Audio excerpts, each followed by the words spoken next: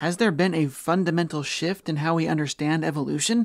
Or is this a bit of a word game?